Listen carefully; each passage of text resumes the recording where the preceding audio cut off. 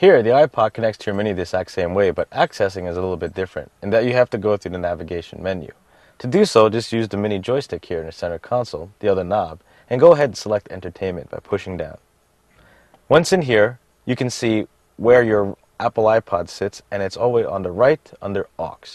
After you've selected Aux, go ahead and go down, and you can see how your music is arranged based on your playlists. Now, all your music, it will show up exactly the way you have it in your home computer on your iTunes. So if we start with playlists, we can see all the playlists that you've already named. Next up is genres. If you have your music arranged here, everything will be arranged alphabetically for Broadway type music, rock and roll music, and of course alternative. Next up, we can look up your music based on artist name, and again, this is also in alphabetical order. Moving on to album name, we can choose our songs based on the album. Lastly is where it says songs. That's where every song is in your entire iPod, where it's arranged alphabetically, and to choose it, you simply press down, select it, and your music will automatically play.